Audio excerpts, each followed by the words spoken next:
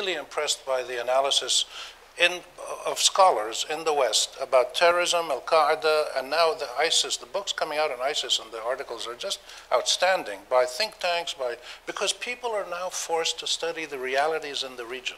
Whereas 20, 30 years ago, people in London and Paris and Washington were studying what they thought the Middle East was like.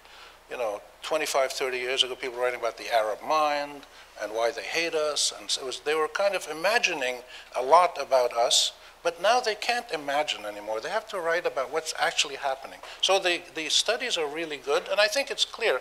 People use terror either when their countries are occupied and they fight, they have no other means, or when their most sacred fundamental values are ravaged by their own leaders or foreign leaders or somebody else.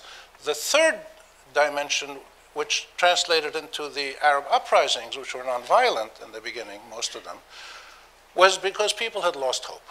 Economic pressure, political autocracy, lack of hope. People saw that neither they nor their kids had any chance ever of living a decent life, even if they studied and worked hard. And so that the autocratic system, the oligarchic crony capitalist systems in the Middle East that were strongly supported by the US and Russia again for many, many decades, those systems gave people no hope.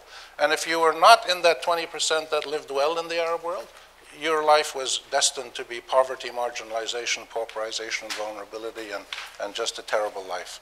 And that's when they rebelled. But they rebelled peacefully. So I think we understand the reasons. The grievances, I think, are well known.